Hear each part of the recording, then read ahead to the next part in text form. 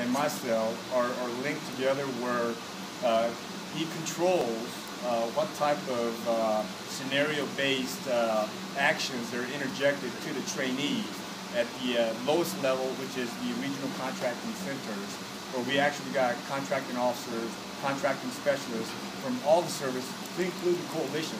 The French, Canadians are here as well as the UK. They're involved in this trainees and observer controller. So he interjects what we call a measle. It's basically a scenario, and see how they react. And myself, the observer controller trainers, are there to observe and kind of mentor and make sure they don't go out far left and right limits, to keep them trained up and say, hey, you did something right, you did something bad, but here's how you can improve.